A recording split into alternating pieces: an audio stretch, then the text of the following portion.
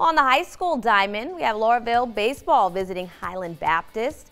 Top of the fifth inning, 2 outs, tied at 1 with bases loaded. Andrew Berard grounds to second, but the error throw scores 2. Tigers take a 3-1 lead. Then we head to the bottom of the 6th. Runners on first and second for Matthew Elrod. He hits one sky high to left, and it's going to find grass in the outfield.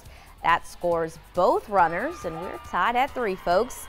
Then skipping ahead later in the inning, bases are loaded for Ben Golda. He dribbles a grounder to third, and this exchange is also an error.